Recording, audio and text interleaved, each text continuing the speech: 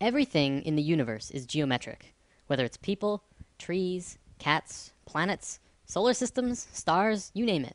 Anything in the universe can be measured on a geometric scale. Having said that, it's important to note that creation is also geometric. What we're going to be looking at today is the pattern of creation. Essentially, what this means is that everything in the universe comes out of this single pattern. I'm not making this up. This single image will change everything. When I mentioned in lesson 5 that the ancient Egyptians and even more ancient civilizations knew about a deeper, basic understanding of the universe, this is the flower of life. And it is also the creation pattern of everything in existence. Even non-tangible things, emotions, thoughts, music in its entire spectrum, everything comes from this image. Okay, so there are 13 information systems that comes out of the flower of life. Today, I'm going to show you how physical reality can manifest itself, which is just one of the 13 systems. In future lessons, we will look at more. It's also important to note that at first it may not make sense. I ask that you do not choose immediately to shut this out, and just watch with an open mind, and try and see this in a new way. Also, I want to tell you that by learning about sacred geometry simply by observing, you are absorbing only a very minuscule amount of information. If you really want to learn more, you must begin to draw it yourself. I kid you not, when you do this, you begin to see things in a new way. You begin to understand why things are done in the way that they are done. Promise.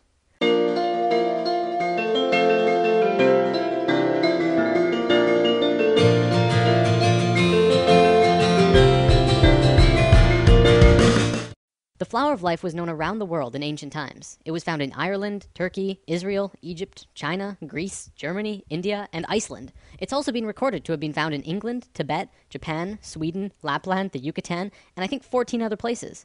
This thing is everywhere. Not only that, but everywhere around the world it has the same name, the flower of life. Now, to understand the flower of life, first we have to talk about how it's formed. This could get incredibly complex, so I'll try and keep it simple.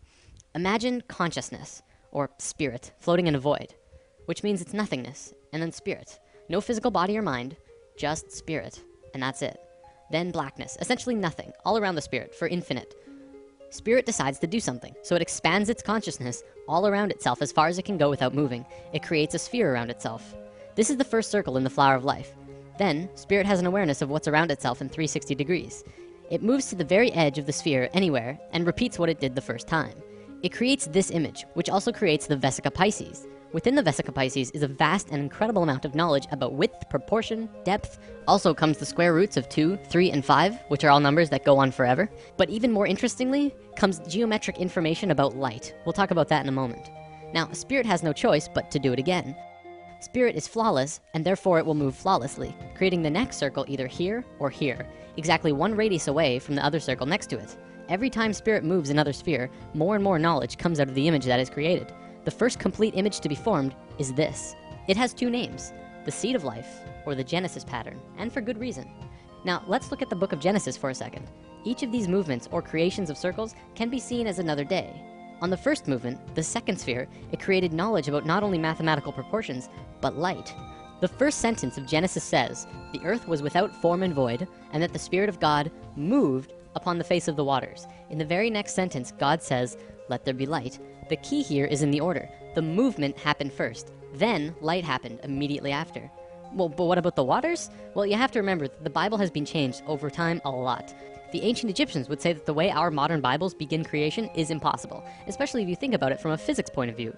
Imagine a dark, infinite space that goes on forever and ever in all directions. You're just floating there with nothing. You can't really fall, but where would you fall to? From a purely physics or mathematical point of view, motion itself, or kinetic energy, is absolutely impossible in a void. You can't even rotate, because motion cannot become real unless there is one other object in the space around you. So the ancient Egyptians would say that before God moved upon the face of the waters, it would first have to create something to move relative to. So, Genesis pattern, after 3 spheres, you get the Holy Trinity. Another interesting one, it says in many Bibles of the world, not just the Christian Bible, that on the 4th day of Genesis, exactly 1/2 of creation was completed. Starting from the first motion, exactly 1/2 of the circles were formed on the 4th day. 5th day of Genesis, 6th circle, more information, and then on the 6th day, a geometric miracle takes place. The last circle forms a complete 6-petaled flower.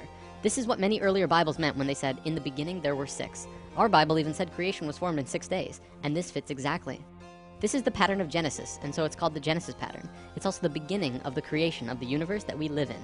These original movements of spirit are really important, but now let's look at something even cooler. Another image that comes out of this pattern is this. It's called the Tree of Life. Many may recognize this as the Jewish or Hebrew Kabbalah, but the Kabbalah did not originate this image, and there is proof.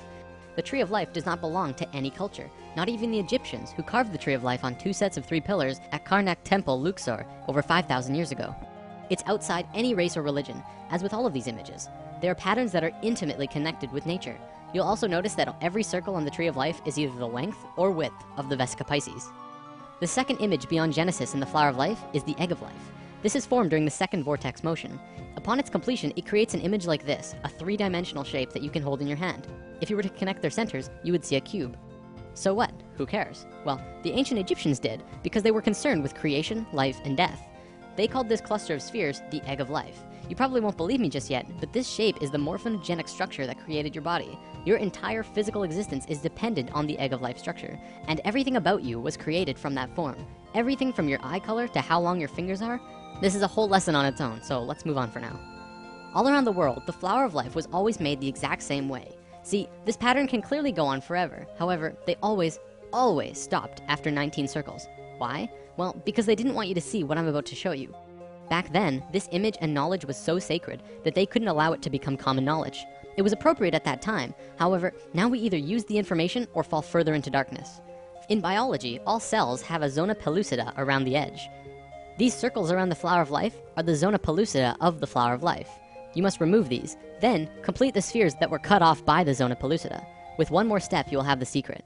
Finish the drawing, add the final missing circles, giving you this. This image is the Fruit of Life.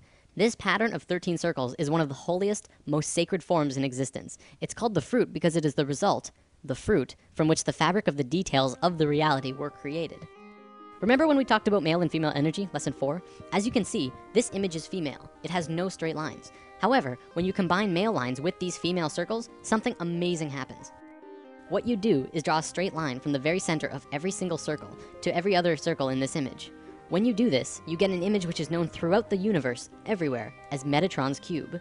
It is one of the most important informational systems in the universe, one of the basic creation patterns in existence. So what is Metatron's cube?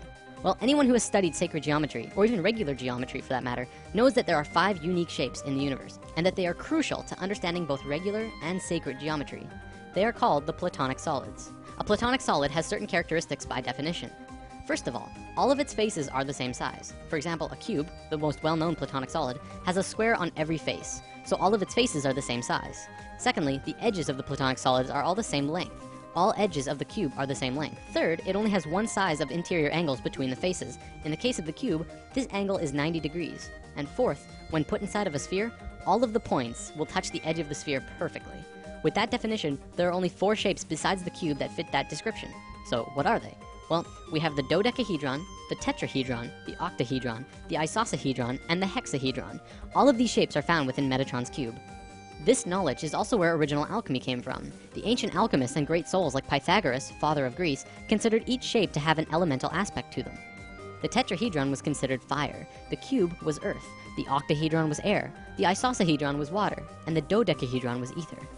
Ether, also known as prana, and tachyon energy are all the same thing. They extend anywhere and are accessible at any point in space, time, and dimension.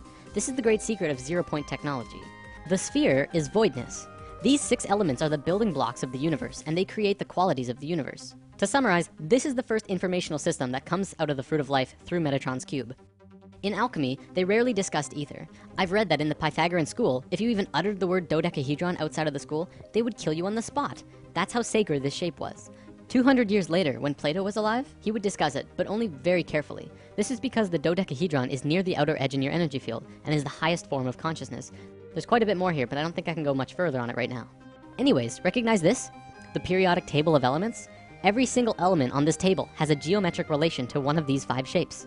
Modern scholars ridiculed this idea until the 1980s, when Professor Robert Moon at the University of Chicago demonstrated that the entire periodic table of elements, literally everything in the physical world, is based on these same 5 forms. In fact, throughout modern physics, chemistry, and biology, the sacred geometric patterns of creation are being rediscovered. Another example is the Egg of Life that I showed you earlier. Hopefully that will help you to understand just how incredible and important of a discovery this truly is. Everything that modern science knows about the elements and reality are tied together through the Platonic solids, which come out of Metatron's cube, which is formed out of the Fruit of Life, which comes from the Flower of Life, which is made by spirit. Damn. Whether you're convinced yet or not, this is the missing piece of the puzzle. It all comes down to spirit. Don't forget, this is just one of 13 informational systems that created the universe. If you want to study this on depth in your own, the best resource I'm aware of is the book The Ancient Secret of the Flower of Life. Alright, I'm gonna wrap up with something I think you'll enjoy. Do you believe in aliens? Even after lesson 5, I realize many of you might be skeptical. Would you believe me if I flat out told you that aliens have been coming to Earth and helping us for a very long time now? No? How about now? This is the flower of life in a crop circle. Remember, the flower of life is not only tied to everything in the universe, but consciousness, spirit, as well. Here's another one, and another one. Here's the Vesica Pisces in a crop circle. See, by creating these crop circles, aliens have been actually affecting and helping the consciousness of the planet.